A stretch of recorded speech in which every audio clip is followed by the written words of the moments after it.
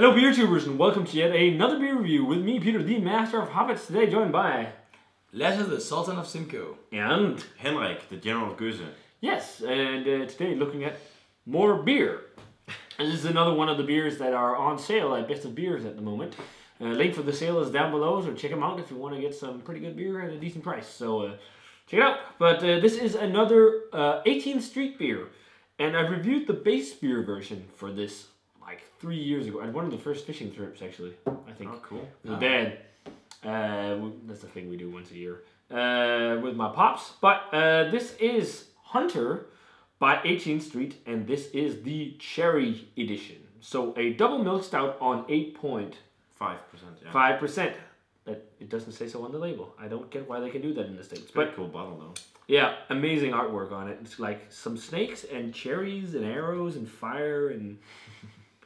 yeah, it looks crazy. Tribal stuff? Yeah. Is that a snake with double head? Yeah, double-headed snake. But it looks really good. Double milk stout with lactose sugar, because it's a milk stout, cherry, and cocoa nibs. So there's also like chocolate in there. Oh, looking forward. So this sounds interesting. This sounds really good. I mean, already from the glass it seems viscous, doesn't it? Like really thick. I had a cherry chocolate stout from Funky Buddha at Michaela Aarhus, and that tasted like Mon chili chocolates. Oh, you remember those? Nice, cool. Yeah. So, but yeah, it should be interesting. So we got it poured, guys, and whoa, it's pitch black when you hold it up to the light. Yeah, motor oil. Yeah, motor oil. Yeah, what do you call the head on there? Well, you're the only one. Non-existing. Yeah. I have a tiny head. We totally didn't use this glass for different beers. Brownish. It's yeah, it was like a brownish tan head to it. Pretty thick though. Yeah. Creamy. Just creamy head actually. Yeah, it definitely coats the glass. But yeah, let's check out the aroma on the Hunter Cherry. Yeah, cherry. That's good. Cherry, yeah. Yeah, get a bit of like a very dark chocolate. Yeah. I think it's more so dark chocolate than sweeter chocolate notes that I think I expected, kind of. Yeah. I think you also get a slight sourness from the cherries. Yeah. Vanilla, actually. Yeah. Deep vanilla. I can see the vanilla for sure. There's something in there that's reminding me of rye bread for some reason.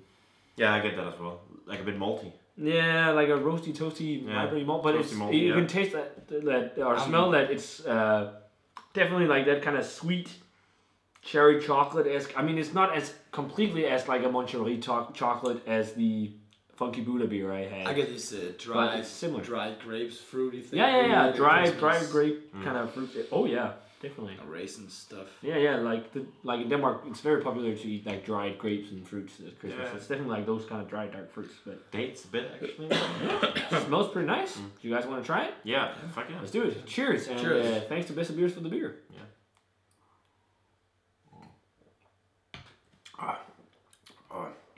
Oh, you get cherries. Very cherry forward. Actually, not too much chocolate. Very sweet, actually. Yeah. Very sweet, yeah.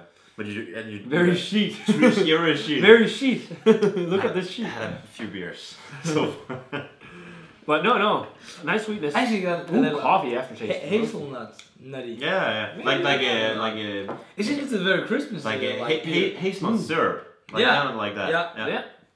And cherry. It's like whipped cream or something. Yeah, maybe that's the lactose playing in with that vanilla whipped cream-esque thing. But it's definitely like got a lot of roast on the aftertaste, especially like coffee in my mind. Yeah, but after you said you don't really get like too much dark chocolate notes. No, it's very sweet. Yeah. Very vanilla. It's more coffee. Maybe more vanilla and coffee and this is just cherry.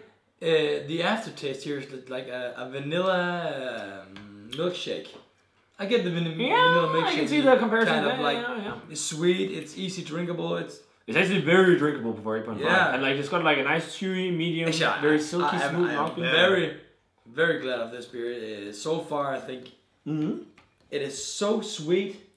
And yet not. They're so sweet. Like there's a good balance between the sweetness and a bit of the sourness from the cherries and then a bit of bitterness from the malt. And the bitterness from it's a good balance. Yeah.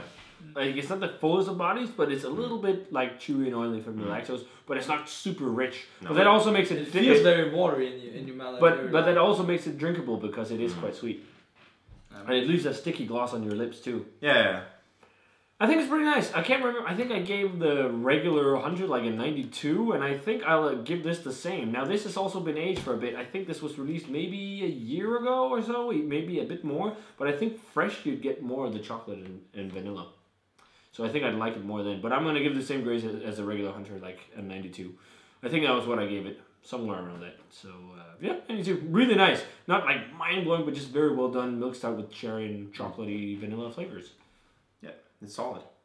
It's a bit fun to hear because I have a complete other experience here.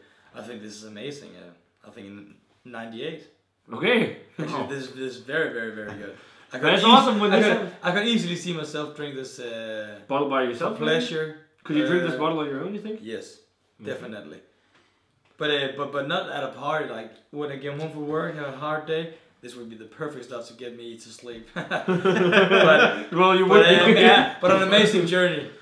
I was thinking actually only 90, to be honest. I mean, I like it. It's solid, but yeah, I think maybe it's because it needs a little more age, or not more age. It was maybe a bit more fresh. I don't know. But they did a whole series of this. They even have like coconut versions and I can't remember all of them, but they did a ton. But I still think it's worth a go. It's a very nice, of course it is. Milk stout, and it's got a good amount of flavor compared to 8.5 isn't a low ABV, of course. No.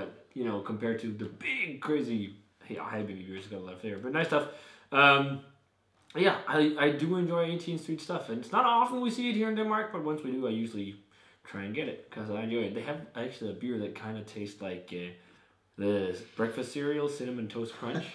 That's really good, like an Imperial Stout. Nice. But yeah, guys, if you had a chance to try the 18th Street Hunter Cherry Edition, definitely let us know what you thought of it. And yeah, thanks a ton to Best of Beers for the beer, and Lasse, happy birthday tomorrow. We forgot to mention that. We've been shooting a few birthday reviews for you today. But yeah, let us know what you thought of it, guys. And as always, remember to comment, subscribe, check out the Facebook fan page and Twitter and Instagram, and give this video a thumbs up if you enjoyed it. And check out my original review of the Hunter, the base beer for this. And we're going to say cheers. Cheers, guys. Cheers. And see you in another beer review.